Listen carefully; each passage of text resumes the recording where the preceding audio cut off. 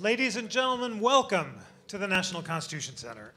I am Jeff Rosen, the president of this great institution, the only institution in America chartered by Congress to disseminate information about the US Constitution on a nonpartisan basis.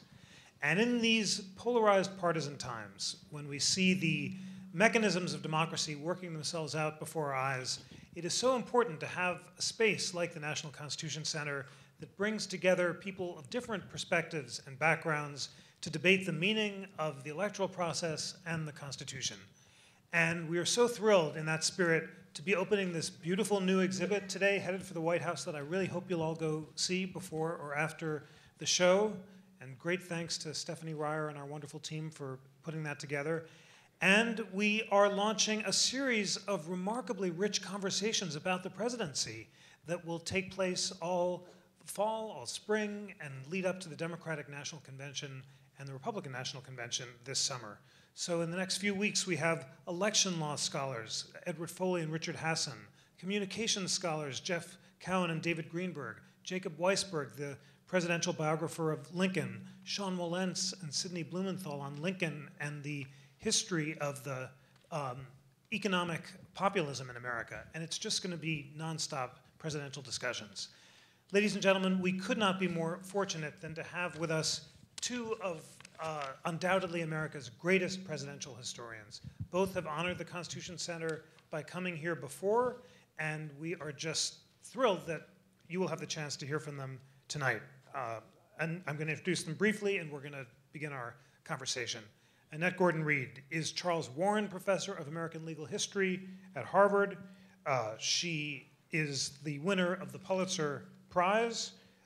She is America's leading scholar of Jefferson, and I was so excited to just get the galleys of her next book, which will be out in the spring, which is called Most Blessed of Patriarchs, Thomas Jefferson and the Empire of the Imagination. Geoffrey Ward is America's leading biographer of the Roosevelts. He is collaborator with Ken Burns on a series of 27 PBS documentaries, including most recently, The Roosevelts, An Intimate History. I just need to put in a personal plug for his spectacular books on Roosevelt, Before the Trumpet and A First-Class Temperament, as well as Closest Companion. I've read them all many times. They're that good. But if you want to start and you haven't yet encountered Geoffrey Ward's wonderful books, begin with Before the Trumpet. You can do it chronologically, and then you'll just learn so much about that greatest of president. There is in the exhibit a poll about who is the greatest American president, Washington, Lincoln, or Roosevelt, and as of 6:45 p.m., Lincoln was edging out Roosevelt by about 3 votes, but it was kind of neck and neck with Washington. I'm going to do what I can. Third, yes, exactly. You're going to cast your vote. So we have so much to discuss, but really, let's focus on campaigns and their constitutional legacy, but basically America's most contested campaigns. And Annette Gordon-Reed, you have written so importantly about Jefferson, and the election of 1800 was one of our most contested. Why was it so contested? What happened, and what was its constitutional legacy? Well, it was the beginning of the two-party system in the United States. I mean, the original idea was, the thinking was, that you could have a government, a political system without parties. But as soon as Jefferson gets back from France and joins Washington's cabinet and encounters Alexander Hamilton, he realizes that that's not possible, that there would be parties. And by the time we get from the 1790s to one of the most contentious points in American history, as they're battling, party battling without actually acknowledging that they are parties and feeling sort of a cognitive dissonance or some ambivalence about it, we end up with the Federalists and Jefferson, the Democratic Republicans that become the Republican Party, at odds with one another. And Washington, as the president, had held things together during his terms. Adams was a one-term president, somewhat problematic, not as popular, obviously, as Washington, without the backing that Jefferson had. And so the battles, we had the quasi-war with France. There were really contentious issues during the 1790s, and they all come to a head in the election of 1800, and it's sort of the first peaceful transfer. I mean, the first thing that happened is Washington leaves, which people didn't think would happen. The next thing that happens, the big thing that happens, is you go from one party, the Federalists, to the Republican Party under Jefferson, very, very close. There was a tie with Aaron Burr, and it had to go to the House to settle it after a number of ballots. It was contentious because the issues were so contentious. The new country is trying to decide who they were, and they had a sense of who they were at the beginning, and then they broke apart. And it was just very, very tough for everybody to settle on where they should be. And they settled on Jefferson, and he promised to sink federalism into an abyss, and which he actually did, as a matter of fact. By the time the Jeffersonians are done, the Federalist Party is gone during the era of good feelings, and the Republican Party is victorious up until, well, we have a brief interlude with John Quincy Adams, but then Jackson comes in, and he considers himself to be a Jeffersonian. So it was a lot at stake, and anytime a lot is at stake, it's going to be contentious. That's a great introduction. Geoffrey Ward, as Annette has described it, things were pretty polarized and partisan back then.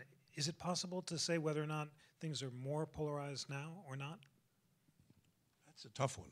I don't know enough about those days to answer that, really. Certainly I think the abuse was worse then. You'd know far better than I. The abuse was pretty bad. Yeah. I mean, John Adams is a political hermaphrodite. Someone described him. Of course, Jefferson and the whole thing with Callender and Sally Hemings. And yeah, there was a lot of dirt being slung back in that time period now. It's amazing how fast that happened. Mm-hmm. I mean, as I understand, maybe I'm wrong, as I understand it, George Washington never said he wanted to be president. He was simply made president. And that is so far from what happened 10 minutes later, yes, that it's amazing. Well, I mean, he'd been the commander-in-chief, and he did show up in full regalia to the Continental Army, and he was the tallest. I mean, Jefferson's a little bit taller than he, but he was tall and commanding and very much respected, and so he was sort of a natural person. But as you're right, after that, I mean, in the play Hamilton, there's this wonderful moment when King George III says, I know him. They tell him, what's going to happen? And they say, well, are they going to keep changing whoever's in charge is the line? And he tells them it's John Adams. And he's like, what? Who is this guy? They don't loom as large as Washington. You're absolutely right. Yeah. Yeah. So the election of 1800 goes to the House, and then the election of between Jackson and Quincy Adams goes to the House as well. Mm-hmm. And then there's one more, which I learned from the exhibit I'd forgotten about, the election of 1888, Cleveland-Harrison. Mm-hmm. Cleveland wins the popular vote but loses, that goes to the House as well. The framers expected most of the elections to be settled in the House because they thought that no candidate would get an electoral majority. Was that a good expectation, and how did that play out? Well, I mean, they didn't expect at the beginning that they didn't know what to do with the tie. I mean, that's not what they expected. I think they were sort of favored the House as a representative of the people and so forth. But I think they thought it might run smoothly. Didn't understand what would happen if there was a tie. And they also thought that the first place winner would be president and the second place winner would be vice president. Yeah. And had to amend the Constitution because that didn't work out too well either. That was not a good plan. Yeah. If you think about it in modern times, how that could turn out. Bush and Gore, Obama and Obama and Bush. 1820, John Quincy Adams gets the presidency based on Henry Clay's deal in the House. Mm-hmm. Jackson charges a corrupt bargain. Mm-hmm. Tell us about that election. Well, yes, he thought it was a corrupt bargain and that he agreed to support him if he could become Secretary of State. Jackson wins, is tremendously popular. The Battle of New Orleans, he sort of becomes an iconic figure from that, and there was every expectation he thought that he could win. And he thought that he'd been done out of the election. That was the first election, I should say, where people are really sort of campaigning. He had operatives who were actually campaigning for him. During Jefferson's era, we talk about the 1790s, people weren't supposed to be seen as campaigning. That was thought of as ambitious. And ambition, even though they were all incredibly ambitious, ambition was seen as a bad thing. So by the time we get to the Jackson era, people actually are, he has people putting things, in newspapers, campaigning for him in ways that had not, openly in the way that had been done before, much more surreptitious. But he's not campaigning. No, he's not campaigning. And that, I think, was all the way to William Jennings Bryan. Yeah. Before, until then, presidents and would-be presidents did not leave their home because it was thought unseemly, if you can imagine it, having watched the debates the last few weeks. That word, unseemly. Yeah. They thought it was simply, bad manners and wrong and looked bad. Mm-hmm. Well, they're sort of modeling themselves after, in a strange way. If you think about it, sort of the Greeks and the Romans, and some sort of mythical understanding of what that democracy was like, and they were, Cincinnatus. I mean, that's the person who leaves office, who only comes out to serve the people. It's not about his own personal ambition, even though, as I said, they were all incredibly ambitious. So my favorite of those things we talked about earlier is Abraham Lincoln, who liked when people came to his office to talk about politics, he would almost always say, "I know nothing of politics." And people, half of them believed him, which is really amazing. Because he was a very shrewd politician. well, let's talk about Lincoln. Of course, we think about the Lincoln-Douglas debates, but those were not presidential debates. They were senatorial debates. So did Lincoln himself campaign for president? No, he did not. He made a speech in New York, which everybody liked, and he had his photograph taken by Matthew Brady, which everybody liked, and that went around, but he did not campaign. He never made a speech during the presidency, during the presidential campaigns, either one of them. So how did the 1860 campaign play out? Who would have spoken on his behalf, and who would have, how did he get elected? Republican spokesman. Republican spokesman. I mean, people who, his newspaper editors and so forth carried the word. People used to be able to read in this country. They did a lot of that. They did a lot of it. Why was the quality of written debate so much higher? I've heard it suggested, the historian Sid Blumenthal in his Lincoln book says that the quality was higher because people read the King James Bible and they taught themselves to read with that cadence, and therefore they had longer attention spans, and that's why the debates in the Senate about the Constitution were of higher quality. More thoughts about that? I think that's true. They read Shakespeare too. I mean, they read good stuff, and they were expected to really understand it. They read good stuff. I would put in a plug for people today. We're pretty smart. I think it's not to in any way take away from what we think of people in the past.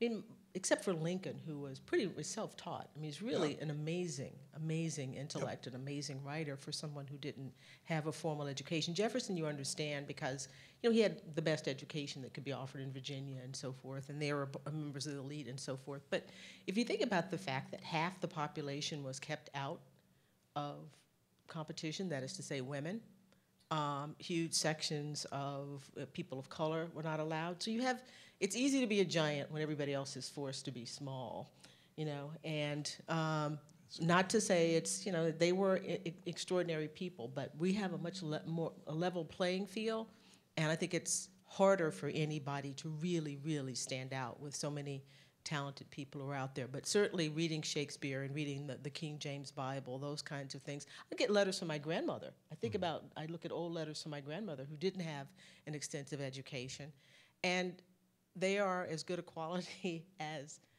some of my students. Sure. I mean, it's just because they paid attention to that kind of thing, and it was very important. Well, they also had practice. I mean, we don't write anymore. Yeah. Emails is what we write now.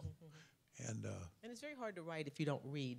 The point you made before. Reading, to being a good writer requires reading. And I think a lot of people want to write, but they don't want to read, and that's tough. You're so good to call our attention to the restriction of the suffrage and its gradual expansion. And one of the very moving things about the exhibit is in any election, you can see whether you could have voted at that election if you were a woman, if you were a minority, and just seeing the gradual expansion of the suffrage is inspiring. Let's talk about the election of 1912, because Geoffrey, you've written, of course, about Theodore Roosevelt. There we had a third-party candidate in Roosevelt who got a higher percentage of the popular vote, 27%, than the incumbent Republican William Howard Taft, who got only 25%. Wilson, 41%, has an electoral college, basically landslide, suggesting you need at least 35 or 40% to get a majority. But tell us about Theodore Roosevelt and what his doomed but noble third-party run did to the election of 1912. Well, I think it was a mix of nobility and ambition, which is what all politics is, I think. I mean, he was we were talking earlier. I think nowadays, somebody in our film actually said he would be on Ritalin if he were alive today. I think he couldn't stand not being president, and he was enraged at himself because he had promised not to run for a third term, and it wasn't really a third term because he was living out half of the McKinley term that put him in office. And I think and again, you know, everybody rallied to him until it looked as if they weren't going to win, and then a lot of the people who had urged him to do it fell away because they had hopes of staying in the Republican Party. It is very hard to do a third party. It's just very hard. I hope the mayor of New York understands that, because it's you can spend an awful lot of money and not get He's got there. a lot of money. He does. He does. If you were advising the mayor, based on the history of third parties, what would you tell him? Should he run or not? Depends what he wants to do with his money. He wants to win, so he doesn't want to run if he's not. I don't think he could. Well, my opinion, he couldn't possibly win. I don't think I think in some ways he's not Chris Christie, but there's a kind of New York person that doesn't work past Ohio. And I may be Thanks wrong a about lot. that. I'm from the Upper East but Side. that's what I think. So am I. Yes. I'm not running. And it depends on what he wants to have happen, True. too. If he doesn't win, I mean, who does he want to win? And who does he want to help? Who does he want to hurt from all of this? So there are a lot of things to consider there. There's a riveting diagram in the exhibit of the major parties and how the Federalists and Democratic Republicans morphed into the Whigs and the Democrats and Republicans, but they have the splinter third parties throughout American history in every election, from the Know-Nothings to the Tea Party. To the Republican Party. Yeah. Yes. Yeah. There are a whole lot of them. So it can work sometimes. Yeah. We'll say more about that. How did? Well, I mean, the Republican Party was a third party, and it didn't do very well the first time, and it did well enough to win the second time. Because of slavery, are the Whigs Yeah. splitting apart That over was the slavery? issue. And so it isn't true that it doesn't work, but it is very difficult, and there are very special circumstances, I think, have to be involved. Could you imagine, in our lifetimes, the current party system having a new realignment and one of the parties splitting off and a new one being created, a new majority party? Oh, sure. Absolutely. I mean, we seem to be in that's what's going on now. There's a real split in the Republican Party between evangelicals, fundamentalists, and, you know, moderate Republicans, do whatever you want to do, but don't do it with my money type people. And that's very, very pronounced now. And I think they are sort of reeling at this point, you know, at figuring out what has happened here. How have we let it get to this point? So definitely, we could have another party. We think it could split off. We sort of tend to think that everything remains the same, but as your chart shows, there are evolutions, and the coalitions fall apart and break apart. And Yeah. there could definitely be some other splintering. I think there's also a strain you can see both in the mayor's plans and in Mr. Trump. There are people who the word politician is an evil word, and a good, solid businessman can do the job. I think that's been a strain for a long time. Years ago, I was asked to make a speech at Gettysburg, not on the battlefield, but at a convention of some kind. And it was when, what was his name? What was the Texas businessman who ran twice? Ross Perot. Yeah, Ross Perot was running. And I thought he was an absurd person, forgive me, but I did. And I made a speech in which I said in the two worst crises in American history, the Civil War era and the Depression, the United States had turned, thank God, to incredibly skillful politicians. Now, the Civil War had just been on TV, and David McCullough was the narrator of the script that I wrote. Two people came up to me afterwards. Sorry, can you hear me now? Yeah. Two people came up to me afterwards, and I thought I'd made a very good case for politicians, because I really believe that. The first person came up and said, I loved your speech. It sounded just like David McCullough. That was the first one. And the second one came up and said, I know what you're trying to say, Ross Perot. So you can't convince those people that politicians are, that's an honorable profession, I think. Well, and if Sean had been here tonight, he would have also defended partisanship, because his new book is about the fact that we say we decry partisanship, but that's what it's about. Politics really matter. I mean, and that's why the 1790s were so contentious. What kind of country is it going to be? Will it be a manufacturing country, or will it be a country where people are primarily farmers? That's not, and how do we do our trade policy? How does this work? You can't, sometimes you have to fight, you know? You do have to fight, and partisanship is not necessarily a dirty word. I mean, you don't, if the ideals matter to you, and if you have a passion about things, you're going to collide with people who have a differing vision.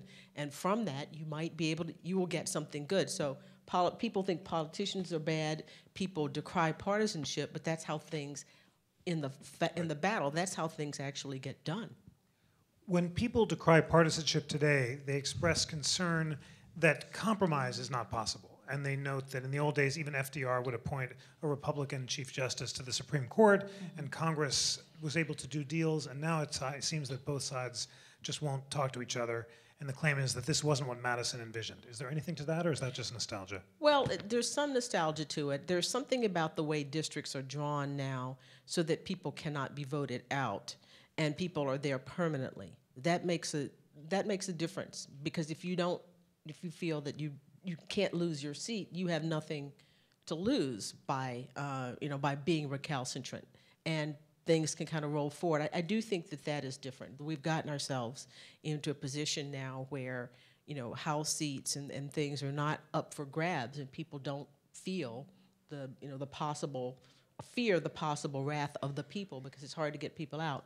Money is a big influence. I mean, could you imagine if you were explaining to Madison or any of these people that, yes, well, there are these people who give money to these folks, but it's not bribery, it's their speech or whatever. I mean, they would be, we're channeling these people, but I could sort of, from everything I've read about them, they would be aghast at that. They would think that was corruption. They're always talking about corruption. So money and districting, the way the lines have been drawn that keep people out of real contest, I think that is a different thing, because there's no reason to compromise if you think you're going to stay in your spot no matter what. There's another phenomena that politicians and others point to that's new, and that's social media, which tends to polarize and lead to extreme positions and make minority views harder to express. Is that changing things in a serious way? I'll ask Jeff. I think so. I think media in general have changed things. If you read about, I read a lot about Franklin Roosevelt, obviously, and there's a problem, and it is resolved or not resolved over a period of time. He does not express an opinion that he wants in the newspaper until he's thought about it. You can't do that now. You have to have an opinion, and then you have to defend the opinion, and then the opinion becomes an event. And I cannot imagine what it must be like to be president now. Yeah, the news cycle is so, It's at crazy. first it was, I was in high school. If you think about cable news, we thought cable news was something. Oh, Yeah. 24-hour news, Yeah. as opposed to gathering together at 5:30 or 6:30 and watching, the evening news. And so you have a 24-hour cycle. But now with Twitter and with social media and Facebook, the news, a thing could happen and it can run its course in 20 minutes. Yeah. You know, it starts off trending, it eats apex, and then it begins to go down. So you're constantly, and then go on to something else. It's so fast. And they have to be up on all this stuff, because if you don't pay attention to it, things can get away from you really, really easily. You need to react immediately. Yeah. Think about that remarkable scene in Yankee Doodle Dandy where Jimmy Cagney is playing FDR, dancing up a storm. He's doing this tap dance routine. And that's off the record. That's off the record. Yeah. It doesn't exist anymore in the social No. media. Yeah. He had, two press conferences a week. He had an unbelievable number of them. He was in complete control of them. It all took place in his office. All the reporters would come in, and he'd ask them how their weekend was, and how's your wife, and are you going to come to the picnic? And then he would invite questions, and there were whole categories of questions he wouldn't answer. That's an iffy question. He'd say, I don't answer iffy questions. Can you imagine a politician doing that now? And then he would say, now I'm going to explain that to you, but not one word of this can leave this room. And it didn't. It is amazing. The amount of control that a president had routinely, really up until quite recently, the Kennedy White House was like that. A lot of stuff, it was thought okay for it to be kept among themselves until a decision was made or a plan was made.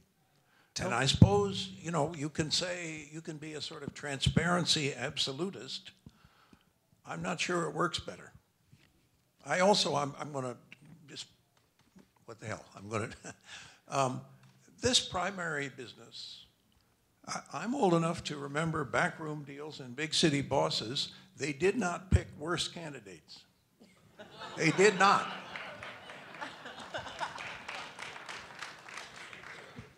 Well, that raises, on a nonpartisan basis, the question of whether the process has become too democratic or more democratic than the framers would have expected, more responsive to polls and public opinion. Are we seeing more than they expected? More than they expected. Oh yeah, definitely more democratic than they expected. I mean, they had an idea of a group of people. I mean, Jefferson and Adams, in particular, Hamilton even more so, of a notion of a natural aristocracy, not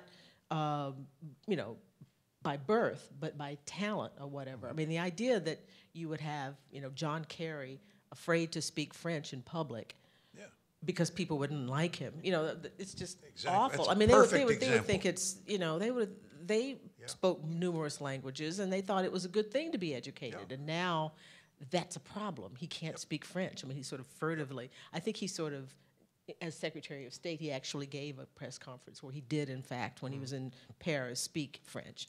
But before, when he's running for president, he has to hide that. Yeah. So I think it's, I don't think they would have thought democracy defined in that way, democracy as people who aren't aspirational, that is not what they thought. I do think that they would have expected there to be a sort of leadership class of people that you would choose from. Everybody could aspire to be in it. I mean, of course, if you were a white guy, but those people could aspire to it, and sort of taking off from that as this is expanded, the idea is that you get into that position, not just that anybody on the street can be president. They wouldn't have expected that, I don't think. Not that we have anybody on the street being president running now, but you know what I mean. They also feared that democracy without constitutional checks could lead to mob rule, and they cited Aristotle, an ancient theorist, for this. Are their fears being vindicated?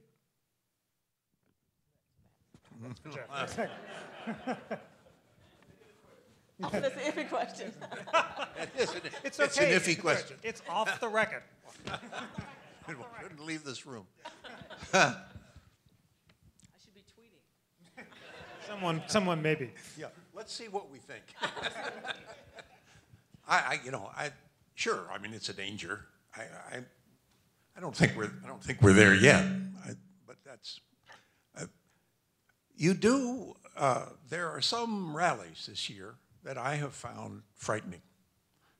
I have to say, when people get beaten up at at large gatherings of thousands of people, and it's encouraged from the podium, that's scary to me. And it's reminiscent of, I'm not sure it's mob rule, to me it's reminiscent of a lot of stuff that happened in the 40s and scares me. That's just me.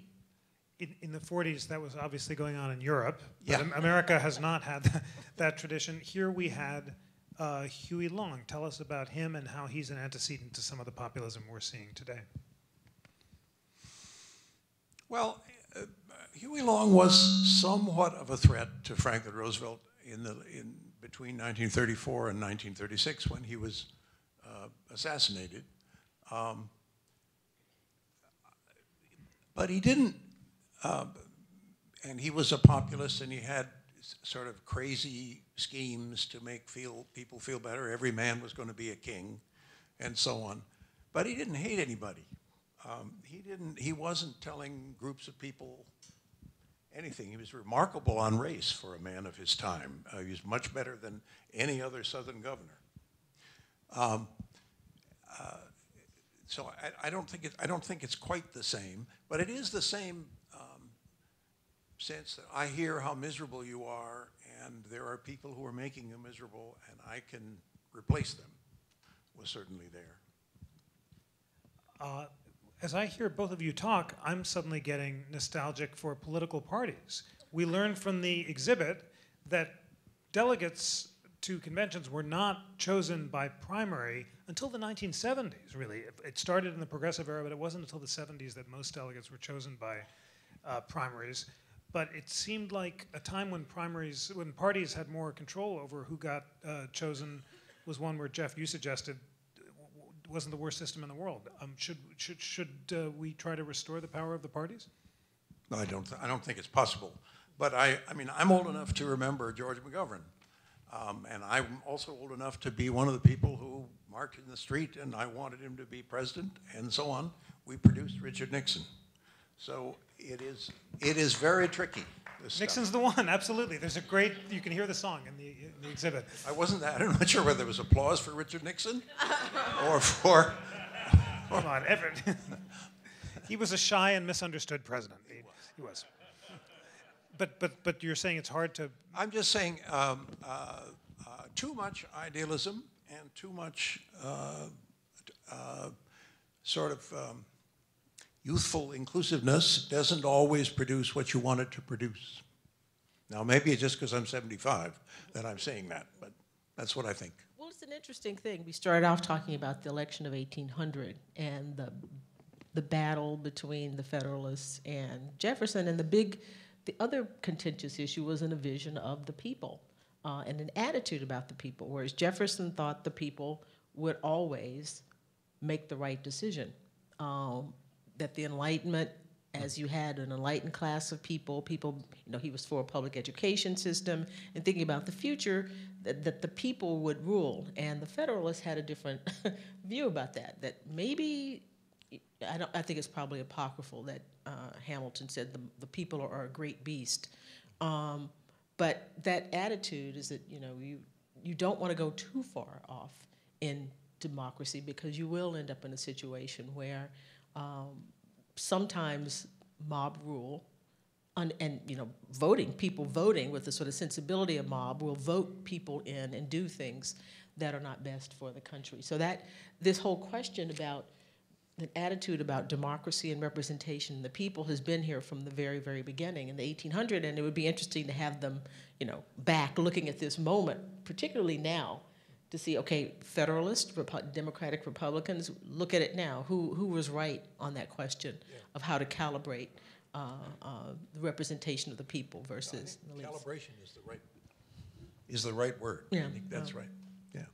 But you used an important word when you talked about Jefferson's vision of populism, and that was education. He thought that people had a duty to educate themselves for citizenship and to defend liberty. In that sense, would he have been a fan of unchecked populism? Well, no. He wasn't a fan of unchecked anything, but for the most part, I know he did think that there should be a new constitution every 19 years. And I think he overestimated how involved in politics people were going to be. I mean, his vision was that of participatory democracy. Everybody would be as excited about having the United States of America as he was. And to say everybody will want to be involved, everybody will, participate, and they will do all of, everything that they could, and not just, he wouldn't think that people would kind of zone in every 4 years and, pick one person. So there was this real sense that everybody was going to be engaged in a way that really hasn't turned out. So with education and love of country, patriotism, and a desire to control your own destiny, people would be involved, and that really hasn't happened to the extent that I think he would have assumed. The numbers are startling. 80% turnout in the election of 1840, according to the exhibit, and much lower today. That's 80% of white males. Yeah. Yeah. So it's a somewhat, I'm not sure you can compare that number. Maybe you can. You talk about Jefferson's desire for frequent constitutional amendments, and I was struck by... No, frequent constitution, conventions. Conventions, new constitutions entirely. Yeah. In the exhibit, you're just reminded, between the 20th Amendment and the 27th, those passed in a short period of time, and there were just a whole bunch, starting in 1961 with the... God, I can't read it all with my glasses anymore. 28th. It's. I sympathize. Yes. Basically, there are about 4 amendments that are passed in the 1960s alone, having to do with 18-year-old voting rights and presidential succession and so forth. Why is it so much harder to pass amendments now? I think I ask my students if they would want a constitutional convention, or what do they think about amendments? And I think people are frightened because people are mistrustful that if you open things up, who knows what exactly? Yeah. The devil you know is better than the one you don't. And unless it's something that's really, really, really, really, really, really serious, they're not gonna get involved in it. So I think that's it. The system was made for it to be difficult to do, and I think we sort of settle into this period where the Constitution is seen as sacred in a way, but it also grows out of our sort of mistrust of one another, and we don't think we're going to make the right decisions. Something that's that's hard as an amendment, not a law that can be passed, but an actual amendment to the Constitution would meet a very, very high standard.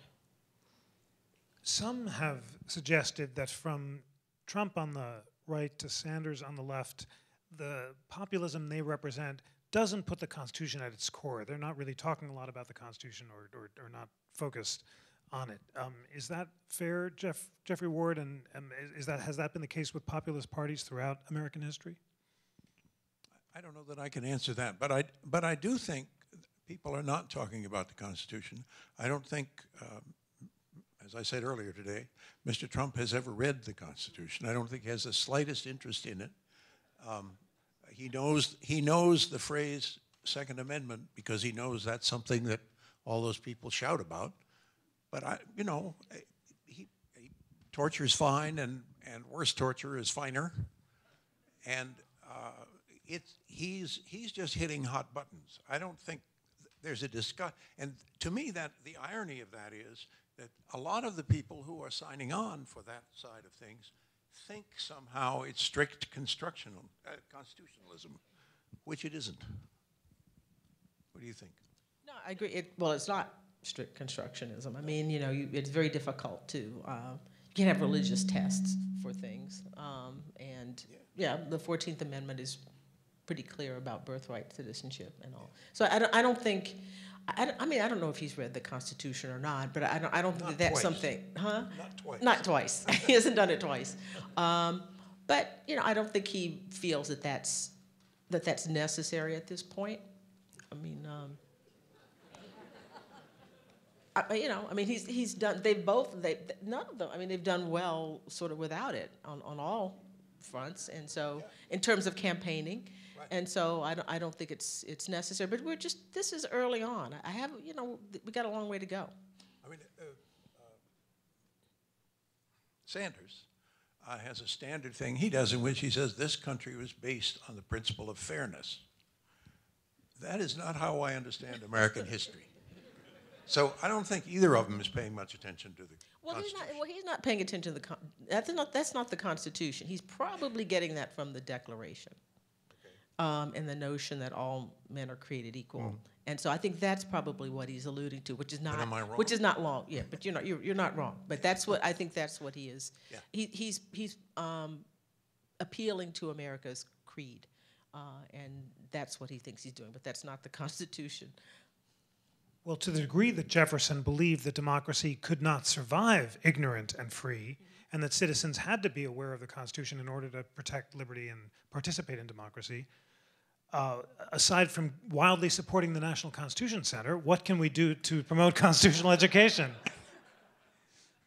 Well, one thing we can stop doing is to really protest when people try to get rid of history in the classroom.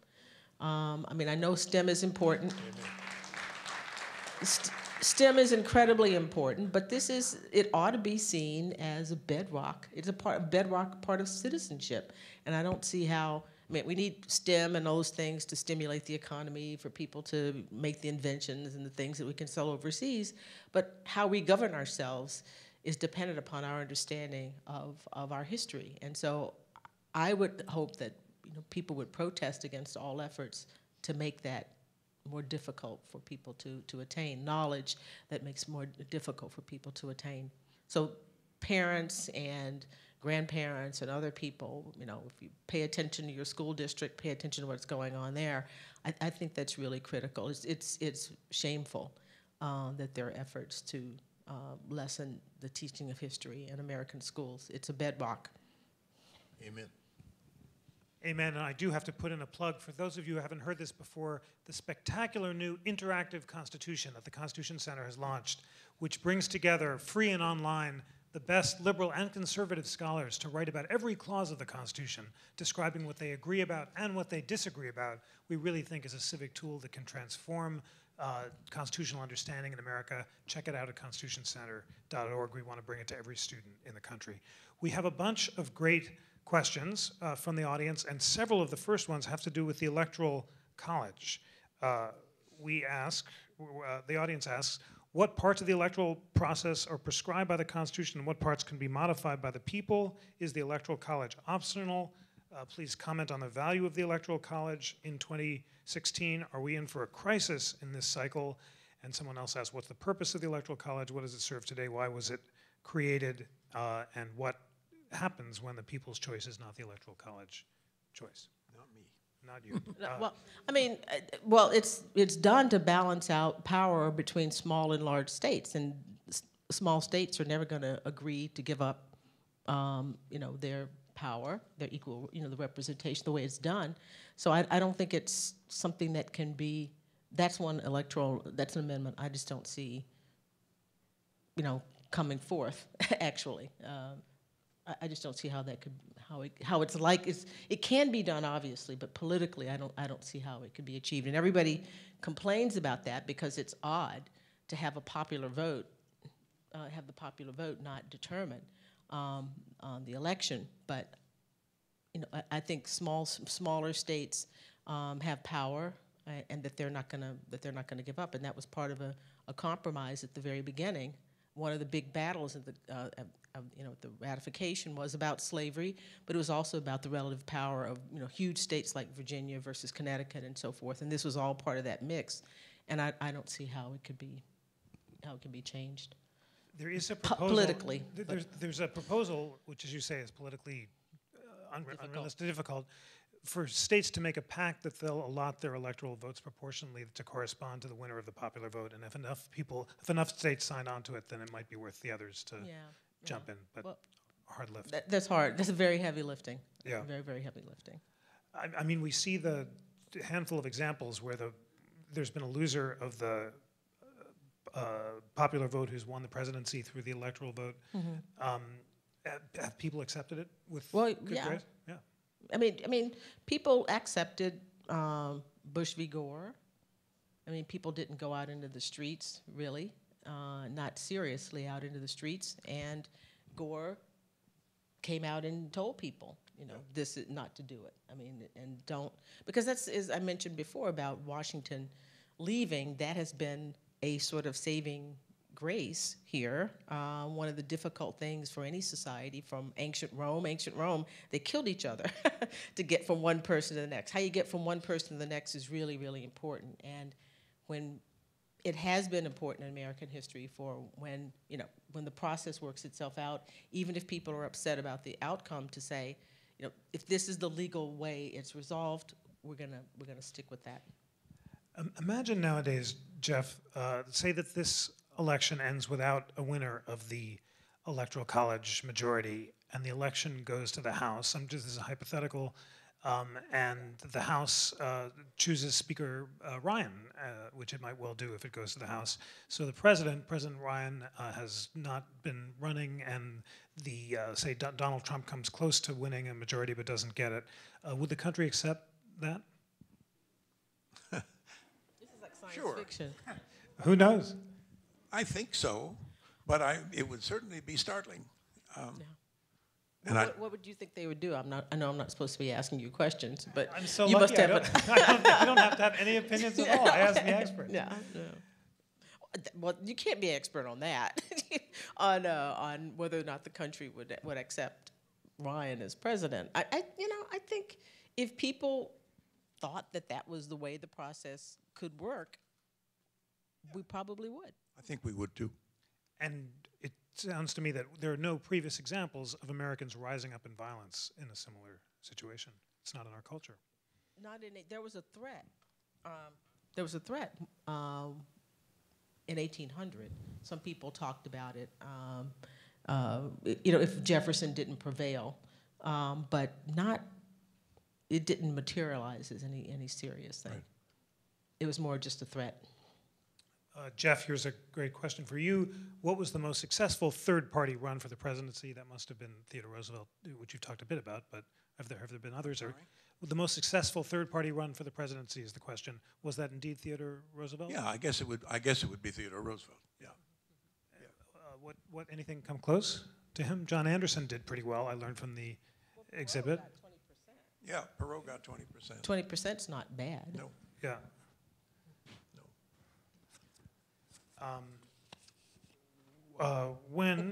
This is so sad. I've got You got to bring your glasses. The glasses and the mic and the cards all at once require more dexterity than I have. But here goes. Yeah, just do it. I'll just do it. Yeah, go ahead. Yeah, there we go. When did full, fierce campaigning become acceptable? What were the circumstances?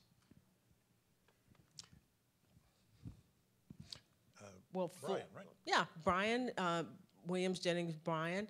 I think Martin Van Buren had some people who campaigned for him pretty fiercely as well. But it would be Bryan, but certainly nothing like what we have now. Tippecanoe and Tyler, too, they all had these interesting slogans and stuff like that. But Bryan is the one where they actually... And Bryan did it because he didn't have any money. Yeah. And he didn't have newspaper support. So in those days, those were the things. You still needed money, and you needed the support of half the newspapers in the country because the papers were very partisan. He didn't have either one, so he had to go out on the road. So he made 25 speeches a day, and he ate. I've never forgotten this. He ate in order to keep his voice going. He ate bowls of radishes and ice water. I have no idea why that helped him, and it must have made him very unpleasant to be near, but he... We had a lunch to open the exhibit, which was totally politically balanced but nutritionally appalling. It was Obama chili and Eisenhower apple pie, and Republican and Democratic food, and it was very nonpartisan but pretty heavy. Speaking of Bryan, technology matters. Geoffrey, we were talking about the Bryant-Taft election where the candidates would have records played of their speeches, these very technical speeches, Taft talking about the income tax and Bryant about the gold standard, and they'd be interrupted by Tarara Boumdier, and people would just sit listening to these legalistic records of the candidates. So it seemed much more, would people have the patience to listen to such records today? Those records can't have been very long. So I think it must have been kind of a stunt. Those early wax records, they only last a couple of minutes. So it wasn't a long speech, I don't think.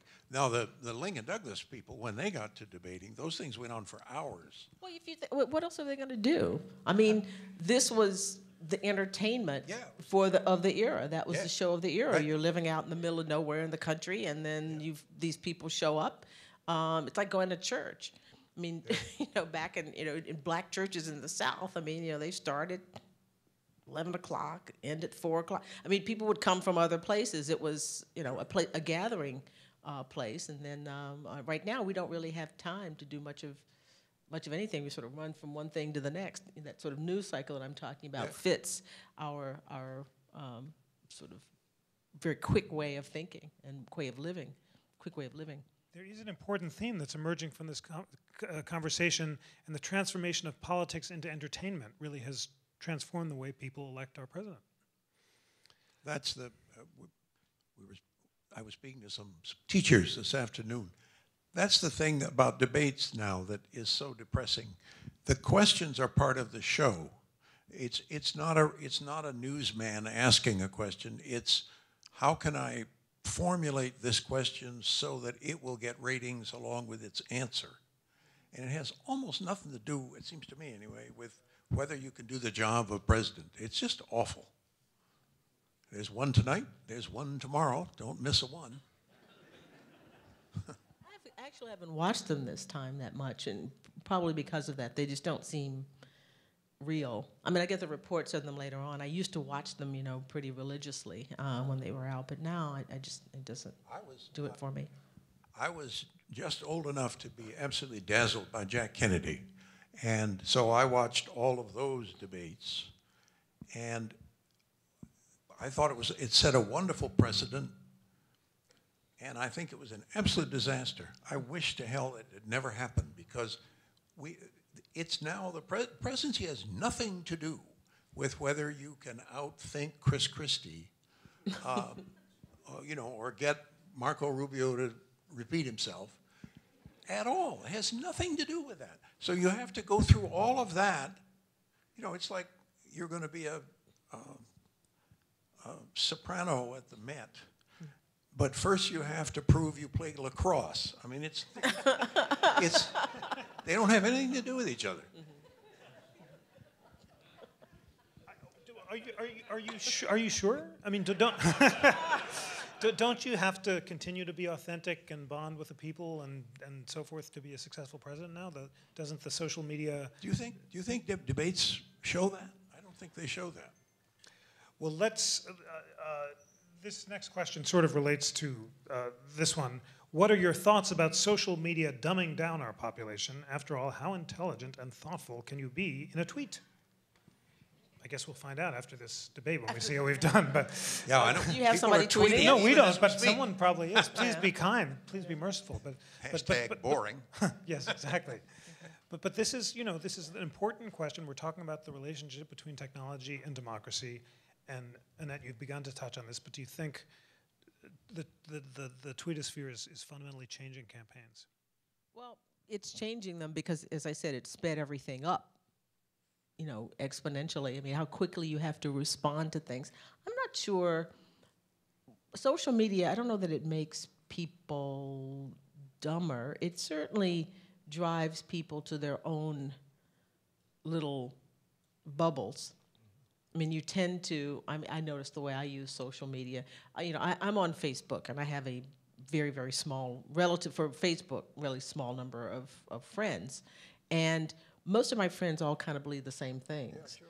And so, although there's sort of there's a political split now that that's sort of developing, but I think the sort of like-mindedness of it, you can go into your own world and only read opinions that are just like yours, and that's problematic, I think. And TV is like that too. Yeah. You can watch Fox News, or you can watch MSNBC, or at least the old MSNBC. I guess they're trying to be more even-handed. That tends to be the one I would watch of those two. But it's sad that there are only those two. Yeah, yeah. There are interesting studies about this. Your colleague, Cass Sunstein, has claimed that people now live in filter bubbles where social media reinforces their previous point of views, but other studies commissioned by Facebook and others suggest there's less political segregation on Facebook than you'd think, although people get most of it through sharing. We're going to have an incredible Freedom Day on April 13th, where Facebook is co-sponsoring here a panel on the future of online speech, and they're going to give a presentation about how speech polarizes on the internet and how to combat it. So come back for that. Well, one thing I will say quickly, one thing, everything old is new again. You mentioned before, newspapers used to be partisan. You had the Pike County, Ohio Republican. People knew right up front what they were getting. So maybe in those eras, if you were a Republican, that's the newspaper you would take, and you would get all of those views. You would look at Horace Greeley's paper or whatever. So there was just a moment when there was this, if you say pretends to objectivity or aspiration to be objective. And now we've sort of maybe we're moving back to 19th century when, it was a Republican, a Democratic, and you knew what you were getting. Nobody was there pretending that they didn't care, and you're having to sort of read between the lines to figure out what they actually thought. Well, I'd love to keep this going all evening, but we have more drinks and the need to end on time. I'm going to ask for closing statements, and it's a sort of open-ended question, but I'm really curious in your broad thoughts. There's much anxiety in the land today, and anger, and talk about how things are worse and more polarized, and this election is more fractious than ever. It's a version of the question I began with, but as you think about this election in the course of American history, are you optimistic or pessimistic, Geoffrey Ward? Goodness, those are my choices? Or anything in between. How are your feelings historically? As a historian, how do you view this election? I don't know. Maybe it's because of the media, maybe because of the immediacy of it, but it does seem more grim and fractious and ignorant than other elections I remember. And I remember some pretty crummy ones, but this one I find depressing. I won't say pessimistic about. I'm never pessimistic about the country, but it is a grim time, I think. Well, I'm perplexed because, I understand that you always want to be better and you want to strive. I don't quite understand why people are so damn angry. I don't, other than a sense of being, out of, I don't get it. This is one that I'm puzzled by. I mean, they're not great times, but the economy is kind of slowly moving back. There's some sort of signs that there, of problems ahead. But it's not a disaster. It's not 2008, 2007, when, law students and people were fearful about jobs. The jobs are beginning to rebound in certain areas. I think young people are concerned about what they're going to be doing in the future. There's a problem. What are we going to do for young people? But I don't understand the actual anger. I could see being passionate about stuff, but the notion that this is the temple of doom and everything is terrible now strikes me as a little odd. And so that I find myself a little bit perplexed. Well, our historians may be depressed and perplexed, but they have illuminated this topic in such a wonderful way, and they've reminded us that the best thing we can do in these anxious times is educate ourselves about the past so that we can understand the present. You can do that by going to the exhibit, go online, read their superb books. Ladies and gentlemen, please join me in thanking Annette Gordon-Reed and Geoffrey Ward. Thank you.